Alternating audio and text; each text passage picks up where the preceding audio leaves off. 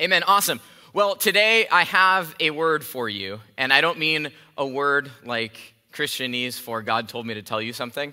I mean an actual word, a word, one word, and that is anxious. Anxious. It has been an anxious week. Amen? Anybody? Anybody else? Yeah, same. To say the least, it's actually a huge understatement. Whether you've said it or not, that anxiety, the anxiousness has totally been there. And I have to admit that the word anxious and the concept of anxiety, it's nauseating to me. And it's been a misused and kind of abused excuse for my generation, for millennials. We blame everything on anxiety. We blame anxiety for every issue that we face, and it's nauseating. And candidly, I struggle with sympathizing with the anxiety because I pride myself, and keyword pride, I pride myself in being pretty emotionless when it comes to things, and pretty stoic when it comes to things, and insensitive when other people are being sensitive.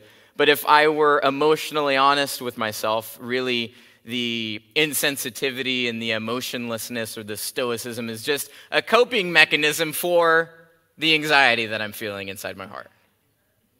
And as we look at what's happening throughout this past week, we have gigantic things to be anxious about, big things to be anxious about, and maybe some more small things in your life. Maybe the things in your life feel so gigantic that even the big, gigantic things that are happening in the world seem small compared to what you have to go home to today or that trial that you're up against. But this week specifically, I mean, my Instagram feed is like, it's all-consuming anxiety. It's unbearable anxiety. And I had literally left my phone over there because I can feel it just anxiety is pouring out of my pocket from my Instagram feed. And it's not just Instagram, it's all the media and just being consumed by this like impending doom of endless anxiousness. And we have the atrocities of the Hamas attacks on Israel and the fear of these sleeper cells of terrorism in the U.S. And on Friday, we had the national, whatever, worldwide jihad day, whatever that was. And all the leaders, we have people saying, stay armed, be vigilant. And I get it, totally get it. But then there's the infighting amongst us Christians, and it's brutal. Debates in the Christian community about Israel and the PA, Palestinian Authority, and we're called Zionists that are for the killing of innocent humans in Gaza if we support Israel's necessary opposition and retaliation. But then we're called Hamas terrorist sympathizers if we say anything about not wanting innocent Palestinians to die either. Newsflash, I don't want anyone innocent to die. I think that's a pretty Jesus-like thing to believe. But all of it is this building anxiety. And the eschatology on top of it all too. Just the debates, endless debates. We have replacement theology and fulfillment theology and supersessionism and dispensationalism and all of it. It's crazy, it's chaos, it's a lot. And if you weren't anxious before this afternoon, you're probably anxious now. You're welcome. You are welcome. That's all I have.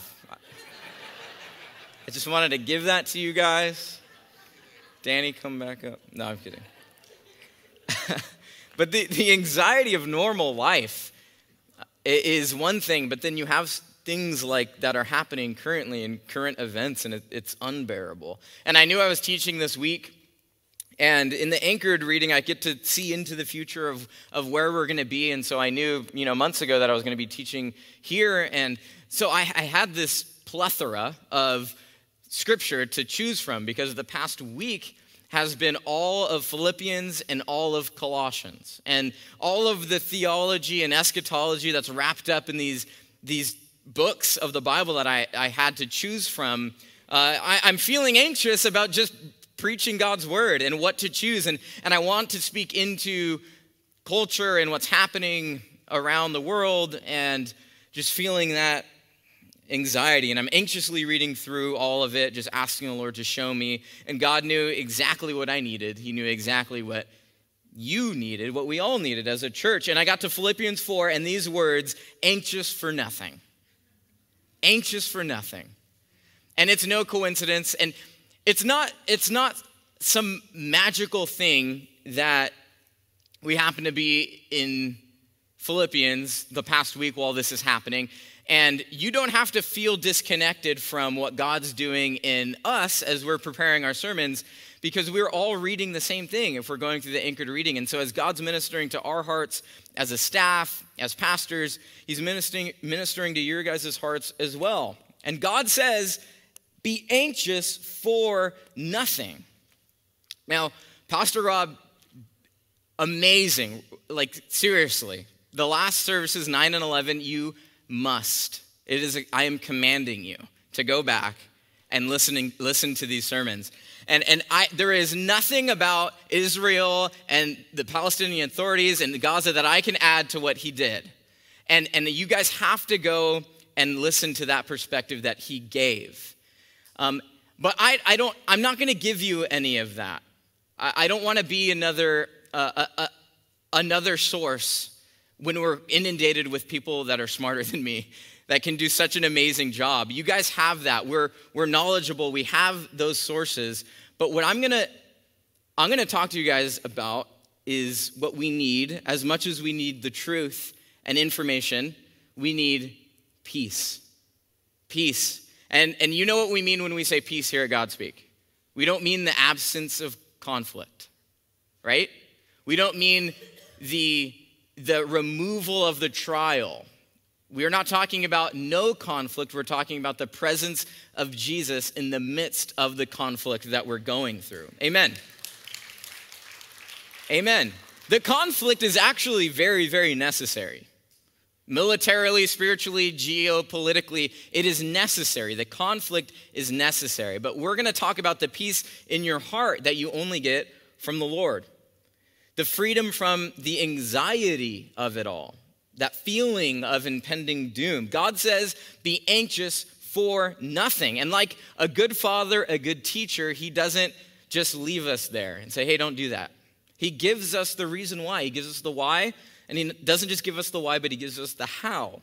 And God can and will deliver us from the anxiety that the enemy wants us to soak in. He can and will lead us down the path to peace. Path. That's a lot of path to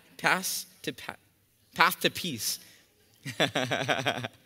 The path to peace, which is what we're going to look at today. This is where we're going to focus on. We're going to see what God says about being anxious for nothing and really understand what the path to peace is. And so we're going to look at in Philippians chapter 4, verses 4 through 9. You guys already have a Bible. We're going to stand and read God's word. Philippians 4, chapter 4, verses 4 through 9. Anxious for nothing. Anxious for nothing. You guys ready?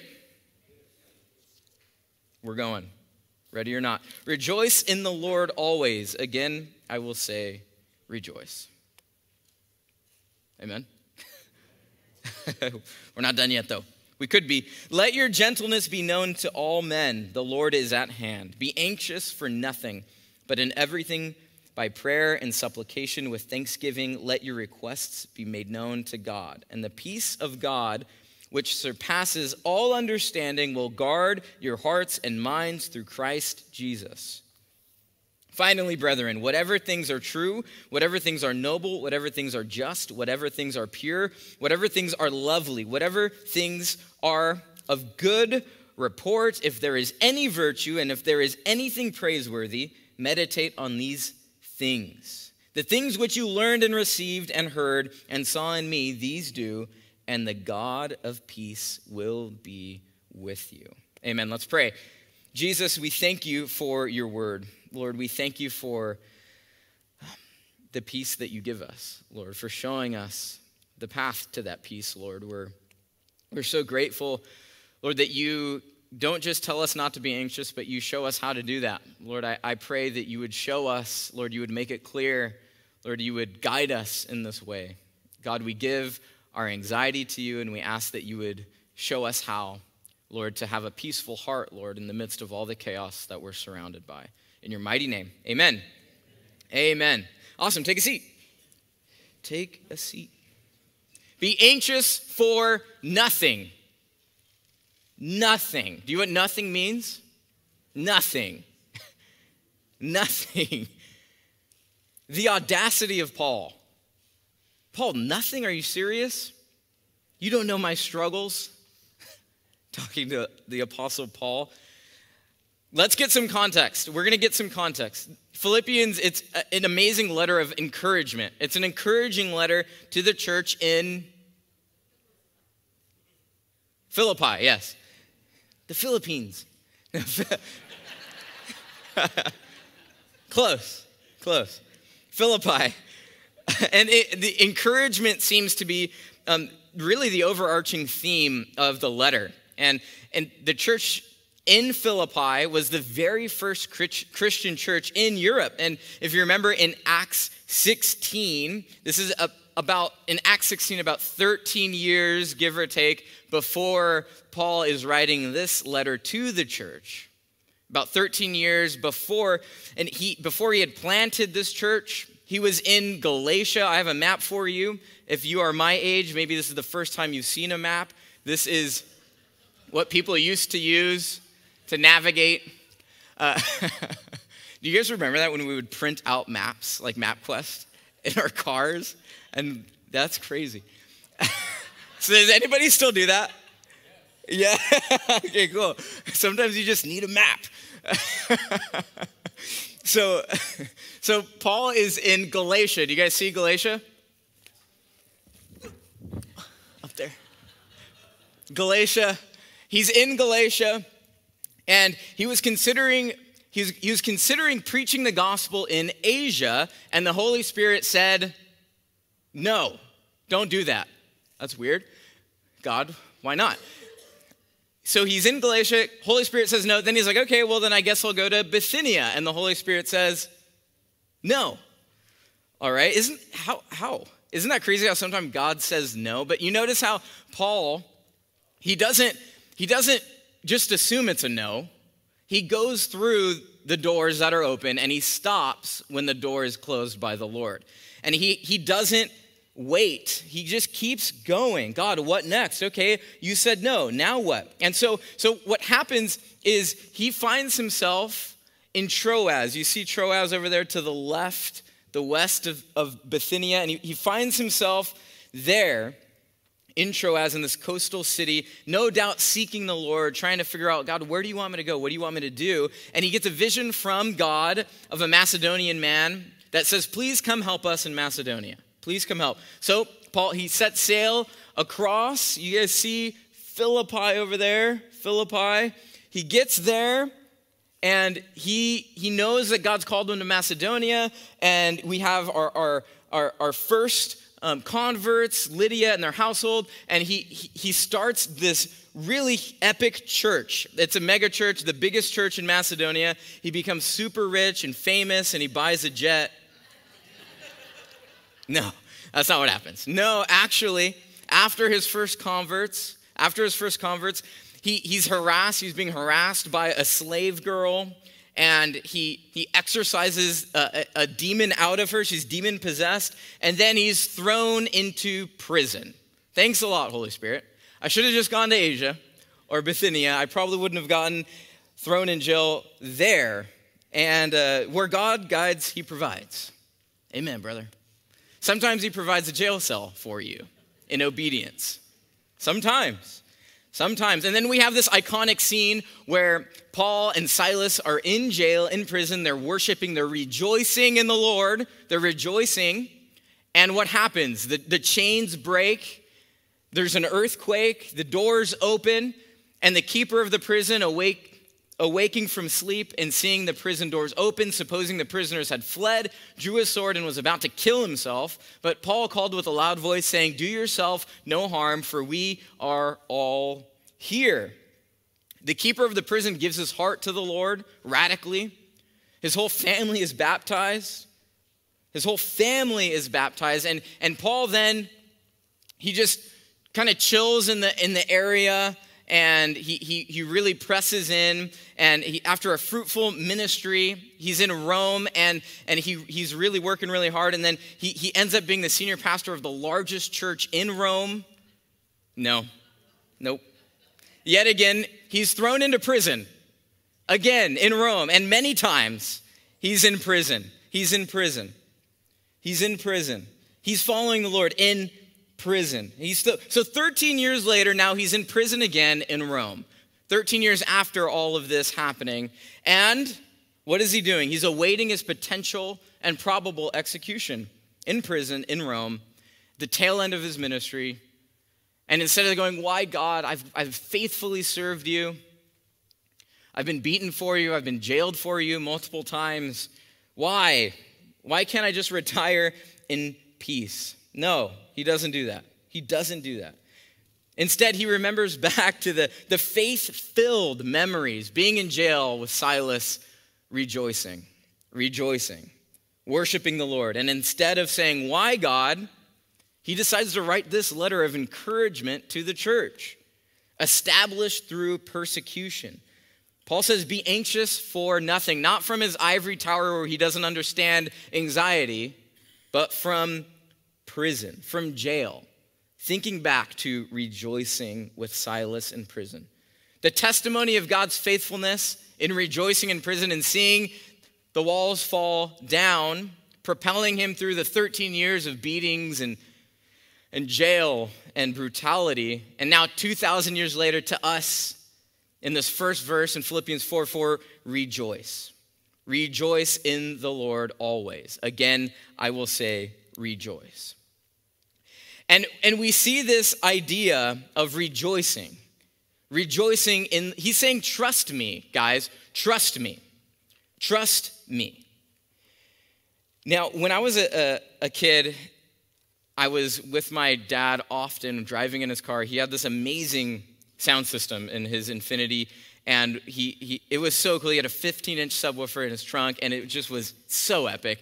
And as rejoice in the Lord always, as I'm reading this verse, there's this song that it felt like it was on repeat. It was like must have been the only album that he had, and it was Israel and New Breed, Live from Another Level. And I think that the second song on this album was Rejoice in the Lord always. And so as I'm reading this, I'm hearing this song, this epic experience being with my dad. And I don't think it's any coincidence that my dad is on the forefront of my mind as I'm preparing the sermon, because if anybody in my life has been an example of what it means to rejoice in the Lord always, it is my father. If you've ever met him, you know, you just look at him, you're like, what's right with that guy? Like something about Jeff, like he's just always rejoicing in the Lord. Like it doesn't matter. Like, Dad, why are you so happy? Like why? And my friends would say that, like, why is your dad so like joyful all the time? And they would expect me to give them like kind of a different answer. Like, well, you don't know my dad. But no, I'm like, I don't know, dude. Like seriously, I ask the same question all the time. And it's not that it's not that he never felt anxiety, but he knew how to rejoice in the Lord. Look, he disciplined me all the time. He disciplined. He did not spare the rod. And I needed it. I really did need it. Some of you guys are offended. I'm okay. I survived. And somehow he was rejoicing even in that. Even in discipline, rejoicing. And my mind is always just, and even to this day, the joy of the Lord that exudes from my Father. And how can anyone have joy like that? How? It seems humanly impossible, because it is humanly impossible. The key is in the verse. The key to rejoicing, having joy, rejoicing in the Lord always is in the verse. In the Lord, not rejoice in yourself always. That would be the impossibility. But rejoicing in the Lord always. That's what makes it possible. Joy and gladness rooted in God Almighty is the only joy that is always accessible. It's always accessible to us because his mercy and love for us is infinite. Because he is infinite, he is always, so joy in him is always. All other gladness in our lives, it will come to an end, but rejoicing in the Lord, it never has to end. Just in the previous chapter in Philippians chapter 3, it says, "Yet indeed I also count all things lost for the excellence of the knowledge of Christ Jesus my Lord, for whom I have suffered the loss of all things and count them as rubbish, that I may gain Christ. For the excellence of the knowledge of Christ Jesus my Lord."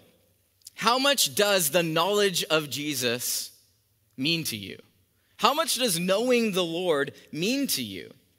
Knowing Jesus, having a relationship with Jesus, should physiologically change who you are, how you act, what you do. All of it's rubbish, that I may gain Christ, that I may gain Christ. In this passage, the next verse, in verse 5, "Let your gentleness be known to all men. The Lord is at hand." The Lord is at hand. The NASB 1995 version says, "Let your gentle spirit be known to all men. The Lord is near." Gentle spirit. I love how Paul throws this in as a tag on this idea that the Lord is near. The Lord is near. The Lord, isn't the end times an excuse for me to just freak out and not be gentle? Isn't it an excuse to be mean and abrasive and yell at people? No, Paul says the opposite. God is near. Let people see your gentleness, regardless of your eschatology. Your gentle spirit is a sign that you are secure in your understanding that the Lord is at hand. If your eschatology is making you angry and anxious, then your perspective is wrong. You don't understand what it means for God to return for us. If the Lord is coming soon and you know him, should that not be good news? Rejoice. It reminds me of the last verse of one of my favorite hymns, "How Great Thou Art." "When Christ shall come with shout of acclamation and take me home, what joy shall fill my heart. Then I shall bow in humble adoration and then proclaim, my God, how great thou art." What joy shall fill my heart? Not what anxiety shall fill my heart. You're not scared when dad gets home if you haven't done anything wrong. If you're in right standing in his household, you're not scared when he gets home. When I get home from work and my kids haven't done anything wrong and there's nothing to level against them, when I get home, there's nothing but rejoicing. If you're anxious about the return of Jesus to the earth, you don't understand you're standing with him. You're standing with the Father. Your sin has been covered. There is nothing to be anxious about. Jesus is coming back as not an excuse to suddenly forget that you're joyful. It should actually be the opposite. You should be the most joyful now. If you truly believe that all of the things happening in the world right now are pointing to Jesus' return, it should fill you with joy, not angst. Amen? Walking with Christ gives us hope. Walking with Christ casts out all fear. Walking with him, it brings perfect peace. And your eschatology should be just as much a testimony and reflection of what it looks like to walk with Jesus. You may be the people's last glimpse of Jesus as their humble Redeemer before judgment. Before judgment. What joy shall fill my heart? What joy shall fill my heart? Is Jesus' return, is the Lord being near, fill you with joy? Or does it make you anxious? Or does it make you anxious? It leads us to the crux of this passage.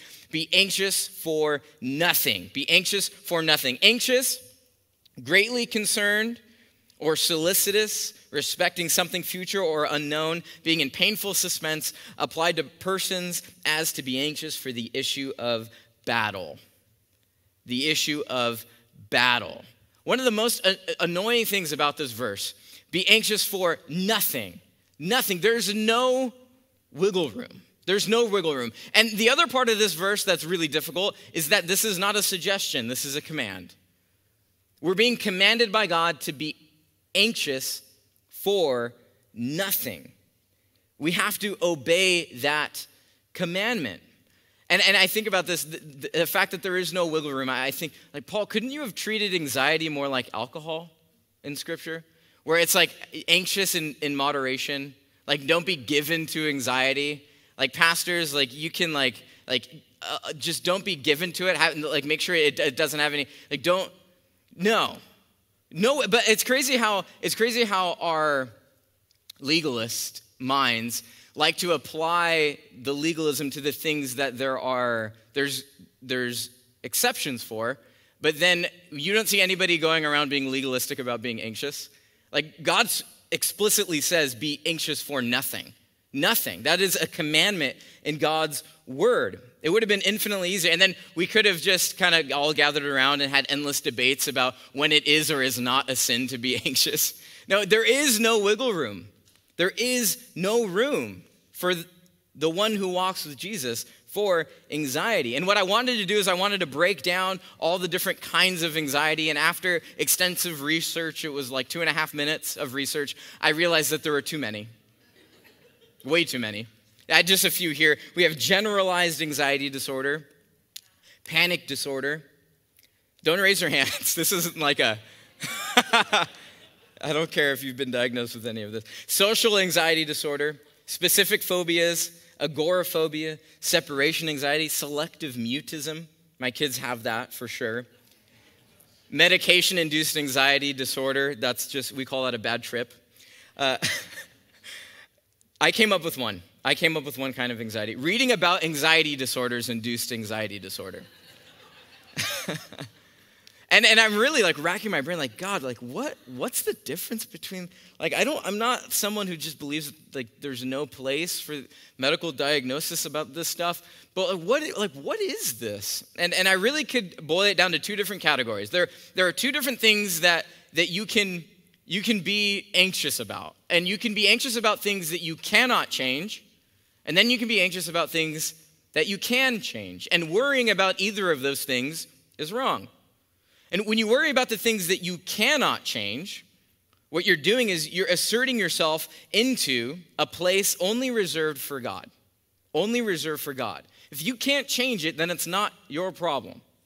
We are God's children, and when we worry about the things that we cannot change, we place the responsibility of our Father on our own shoulders. A good father insulates his children from the anxieties that are not for them. We need to have that childlike faith in God's house. It would be like my 4-year-old Elliot worrying about, like, Dad, I need a cost breakdown of all the bills. I need to know how much money we have left and how much rent is so that I can make sure that, it's like, Elliot, you don't want to know, dude. You really don't want to know. There is nothing you can do about it, Elliot. There is nothing you can do about it. So don't worry about it. And kids are really good at that. And I remember, I can think back and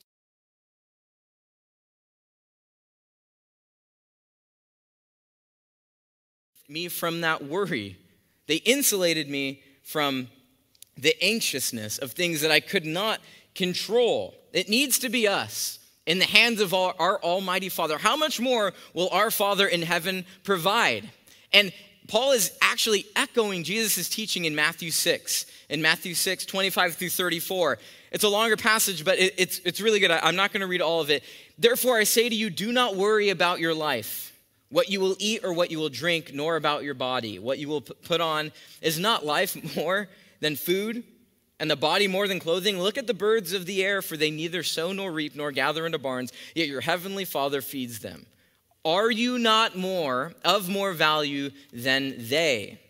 And going on, skipping some of the passages at the end, therefore do not worry about tomorrow, for tomorrow will worry about its own things. Sufficient for the day is its own trouble. Charles Spurgeon has really an awesome quote about cares. If God cares for you, why need you care too? Can you trust him for your soul and not for your body? He has never refused to bear your burdens. He has never fainted under their weight. Come then, soul. Have done with fretful care and leave all thy concerns in the hand of a gracious God. Amen? Amen. Well, I mean, just the beard alone. Amazing, amazing beard. And so just because we understand that, and we understand the things that we cannot change, giving those to God, what about the things that we can change? It doesn't absolve us from the responsibility of doing everything that we can that's humanly possible in these situations to take care. The things that you are worrying about that you can change a lot of times are just a result of laziness. The anxiety is a result of lack of preparation. The anxiety is a result of not investing in a relationship like you should have. And really, at the end of the day, whether you're worrying about something that you cannot change or you're worried about something that you can change, God shows us here what our response should be. Regardless, our response should be. Regardless of the subject of your anxiety, whether it's Hamas or what you're going to eat for lunch. Your response, or whatever it might be, whatever your worries are, in 4:6, anxious, but in everything by prayer and supplication. If it's just, I don't have anything to eat tomorrow, or I don't want to die. I don't want to die. Everything by prayer and supplication. Anxious for nothing, but prayer for everything. This is the opposite of that kind of unfortunate mindset that I think a lot of us find ourselves in. And that's, we strive, we try to do everything we can, and then we realize that there's nothing left to do but pray. All I can do now is pray. All I can do now is petition to the creator of the universe that holds everything in the span of his hands. All I can do, again, the household analogy works so well because I spend so much time with my kids, and this idea of children, this childlike faith, it would be like my kids owing money to somebody, like $1.99 for a candy bar, and then freaking out about it for an entire week. And finally, they've done everything they can't find enough change, and they're like, well, I guess all we can do now is ask Dad. It's like, why did you wait a week to ask me? It's nothing to me. It's $1.99. I'm here. I will provide for you. Why are you worrying about these things? In everything by prayer and supplication.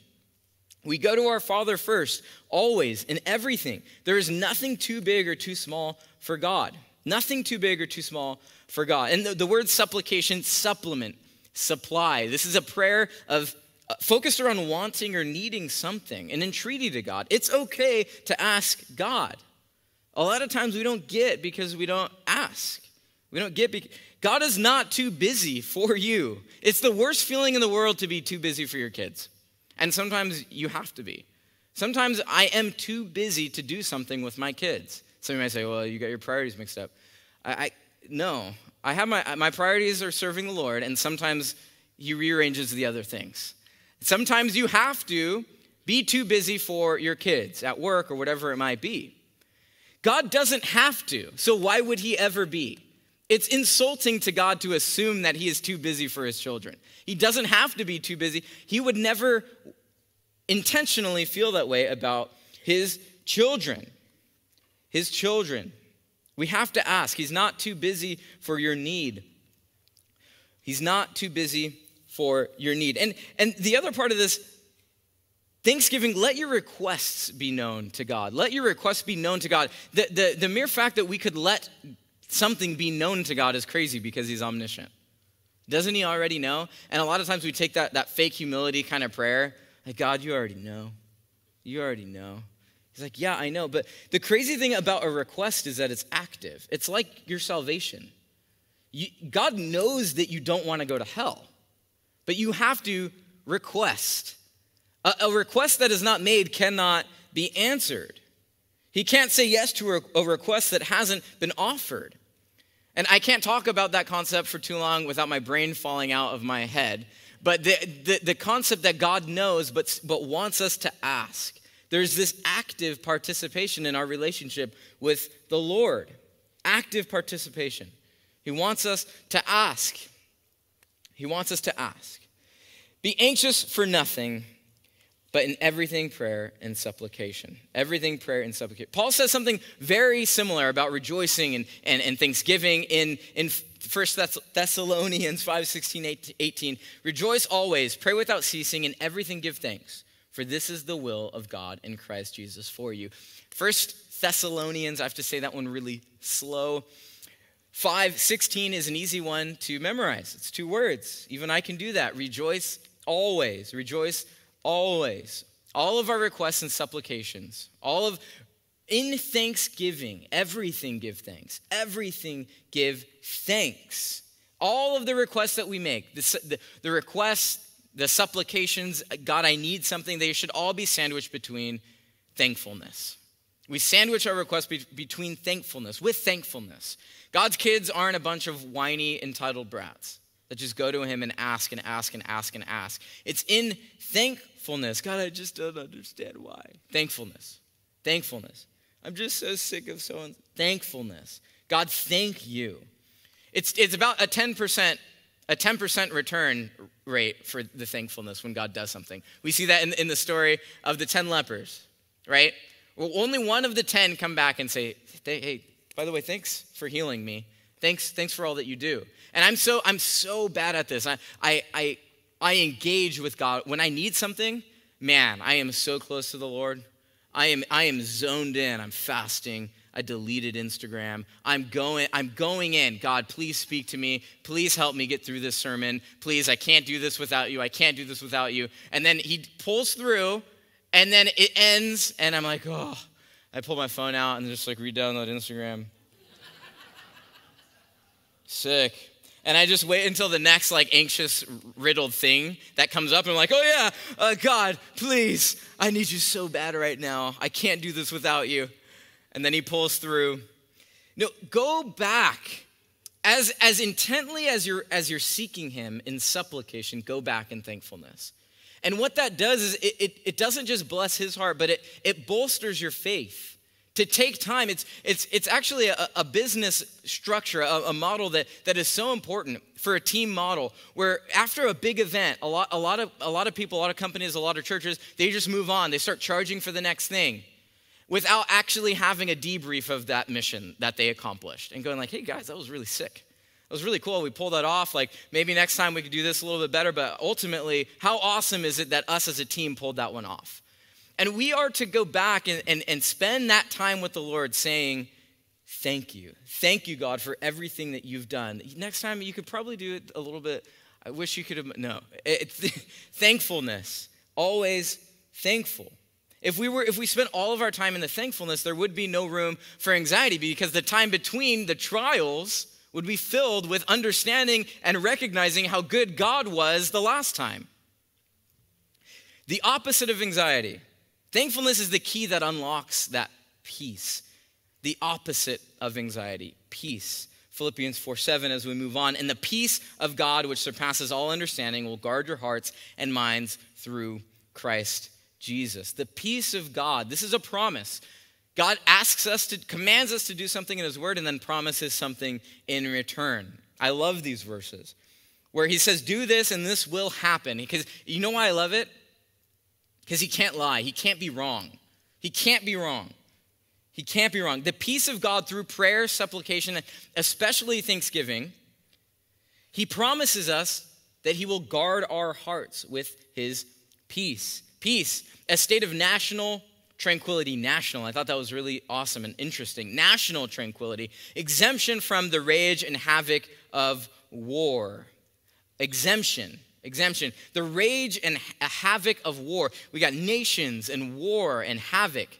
God's peace is the exemption from those things. And contrasting that to our definition of anxious, which we looked at earlier, concerned or solicitous, going down to be anxious for the issue of a battle. The battle. And so what's happening is the anxiety that we're feeling is that battle in our hearts. The battle in our minds that's raging on and on and on. And the peace of God is the exemption from the havoc of that battle. The havoc of the battle that's happening. It's a spiritual battle for your mind. And I covered that in pulling down strongholds. The message out of 2 Corinthians, we talked about that. The battle for your mind. This is the anxious heart, anxiety, the inward conflict that's happening, a war happening in your soul. He doesn't promise to deliver you from the battle, to exclude you from the battle, to remove you from the battle, but he promises something greater. He gives you something better than an answered prayer of supplication. He gives you peace, his peace, tranquility of the nation that is your soul, exemption from the rage and havoc in your soul. The peace of God, which surpasses all understanding. The peace that flies in the face of everything that we can wrap our own earthly heads around. And people see you and they're baffled by the fact that you have peace in the midst of all of this chaos. Because it goes beyond what I can comprehend in my own little brain. I may not understand what's happening. I may not have the perfect explanation for you. I might not be able to tell you exactly why what's happening is happening. But what I do know is that my God is bigger than the problem. What I do know is that he is stronger than the adversary. And in him I have my trust. Not in what I can understand, but in what he understands, which is endless. It's endless. It's amazing how peace literally guards our hearts. It literally guards our hearts. To guard, protect by a military guard, either to prevent hostile invasion or to keep inhabitants of a besieged city from flight. You notice how all of these ideas, anxiety, peace, guard, all of these things have this military war connotation to them. God has made you his dwelling place, his holy temple, through Jesus. He has made you inhabitable. He has made you habitable. And now, through your relationship with him, he guards your heart from the enemy. The enemy wants to use the things that are going on in the world today to invade your hearts and invade your minds with fear and worry. And Jesus says, peace be still. In Ephesians chapter 4, Paul says, and be renewed in the spirit of your mind, and that you put on the new man which was created according to God in true righteousness and holiness. What was created, a new man which was created, and that word literally is translated to make habitable, to found a city, a colony, a state. When God created in you a new person, he made you his place. He made you his temple. He made you that holy place. So through Jesus Christ, you are the dwelling place of God Almighty. And God Almighty will always provide for his people and always protect his place of habitation. Psalm 37:25 says, I have been young and now I'm old, yet I have not seen the righteous forsaken, nor his descendants begging bread. What's happening in Israel, what's happening around the world to God's people, what's happened to God's people from the beginning of time is a macrocosmic picture of what is also happening on a microcosmic level in your own heart and in your own soul. God will never leave his people. God will never leave you. The anxiety that we're feeling, that we're consumed with, is diminishing the strength of God who holds the universe in the span of his hands. And there's another amazing quote by Spurgeon. You thought you escaped the beard, but you didn't. My dear brother, do you know that sometimes God works a greater wonder when he sustains his people in trouble than he would do if he brought them out of it? For him to let the bush burn on and yet not to be consumed is a grander thing than for him to quench the flame and so save the bush. God is being glorified in your troubles. And if you realize this, you will be ready to say, Lord, heap on the loads. If it be for thy glory, give me but strength equal to my day, and then pile on the burdens. I shall not be crushed beneath them, but I shall be made to illustrate thy power. My weakness shall glorify thy might. Amen? What a remarkable quote. And as we start to wrap up here and moving on to verse 8. And this is, we understand that we're to not be anxious, to be anxious for nothing, but what do we replace that anxiety in our minds with? What are we to then think about?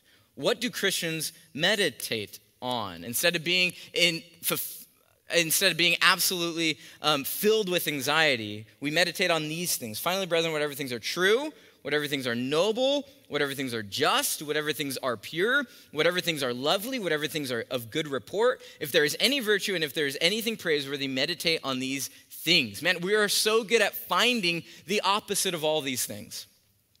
Thinking about and filling ourselves with the opposite of all of these things is so easy. And there would be no mainstream media if they focused on these things. There wouldn't be, because these things that doesn't make money for people. It's the havoc and the chaos and the anxiety that makes you go, I need to know more. I need to know what's next. I need to know what's happening. It's the anxiety. There's no peace in all of that. This is the anti-news, the anti-Instagram feed. This is the anti-media. Conservative or not, it's all brutal. It's all brutal. It's all brutal. And I'm not a doctor. Okay? I'm not a doctor. I don't doubt that there's some medication that works for you or for your family members or whatever it might be. But what I do know is God's word is perfect. And I can promise you that there has never been anybody that only consumed these things, and still struggled with anxiety. Only consumed these things and still worried for the majority of their life. You are what you consume. You are what you consume. You will reap what you sow. And this is almost a law in Scripture, a concept that is exhausted throughout Scripture. You will reap what you sow. Galatians 6:7 is just one of many. Do not be deceived. God is not mocked, for whatever one sows, that will he also reap. You cannot sow seeds of lies in your mind and expect to reap truth. You cannot sow seeds of dishonor in your mind and reap honorable thoughts. You cannot sow seeds of injustice and reap justice. You cannot sow seeds of impurity and lustfulness and reap purity. Ugly seeds, ugly fruit, not lovely. If all you meditate on is of bad report, you will be consumed with bad news. You cannot sow seeds of sin and reap virtue. And finally, there's only one thing praiseworthy in your life, and that's Jesus. Meditate on those things. Ultimately, you cannot sow seeds of anxiety in your brain, thoughts of anxiety. You cannot sow those seeds and expect to reap peace. It won't work. It won't work. Peace comes from meditating on the things of God, meditating on these things. And please don't understand me. We must be informed. We have to remain informed. You cannot pray for things that you don't know about, right? You cannot pray and ask God to help with things that you're not informed on. I'm not asking you to be stupid when it comes to social issues and things that are happening. Obviously, our church crushes that.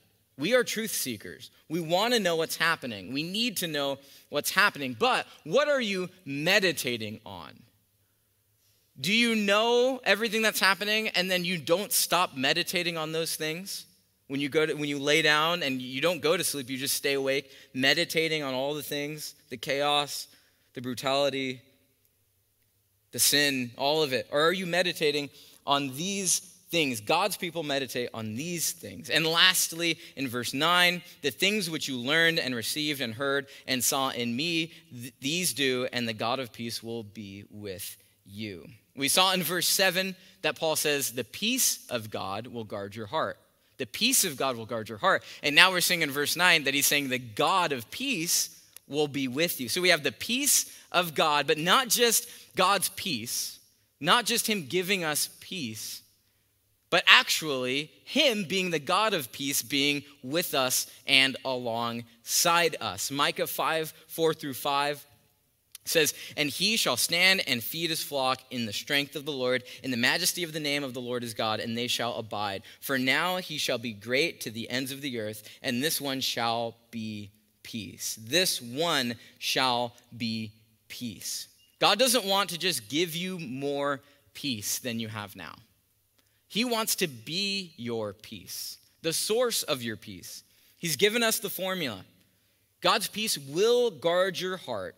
And beyond that, the God of peace will be with you. Give him your anxiety. Anxious for nothing, prayer for everything, and always thankful. Talk to him. Let him know, and he will guard your heart and mind in Christ Jesus. This isn't something that you just get to think and it just happens. This is active. Meditate, that active meditation on all of those things of the Lord. If you have to print out the verse, you should. If you have to memorize the verse, you should. It takes humility too. 1 Peter 5, 6 through 7. Therefore, humble yourselves under the mighty hand of God, that he may exalt you in due time, casting all your care upon him, for he cares for you. He's here to take your burden, whether big or small, whether you are anxious about the end of the world or you're just trying to get home without stopping at the liquor store. Whatever it might be, he cares for you. Give your cares to him. He is a Father in heaven that loves us. If the birds of the air don't have to worry about tomorrow, and God provides for them, how much more will he provide for us, created in his own image? Amen? Amen. I'm going to invite Danny back up. I'm going to read this verse, this last verse, and we're going to close in worship as we look to God for all of it. God wants you to give him your burden, which is insurmountable, and he gives you his in exchange. He gives you his in exchange, which is not heavy for you. Come to me, all you who labor and are heavy laden, and I will give you rest. Take my yoke upon you and learn from me, for I am gentle and lowly in heart, and you will find rest for your souls. For my yoke is easy and my burden is light. Any anxiety, any issue that you're feeling in your own heart, it's not from God. It's not from him. It's not from him. He doesn't give that to you. The burden that he gives to you doesn't exist. The enemy wants you to believe that all of this, what you're feeling in your heart, is coming from God, and it's not. It is not. He loves you. He cares for you. He is the perfect Father in heaven, and he's asking you to give it to him. And it's an active giving. It's an active request. It's an active meditation on the things of God. Amen? Amen. Let's pray. Jesus, we thank you. Lord, we thank you for the ability that you've given us to gather together. Lord, your word that gives us answers. Lord, to all of life's issues, all of the problems that we're going through, all of the anxiety, Lord.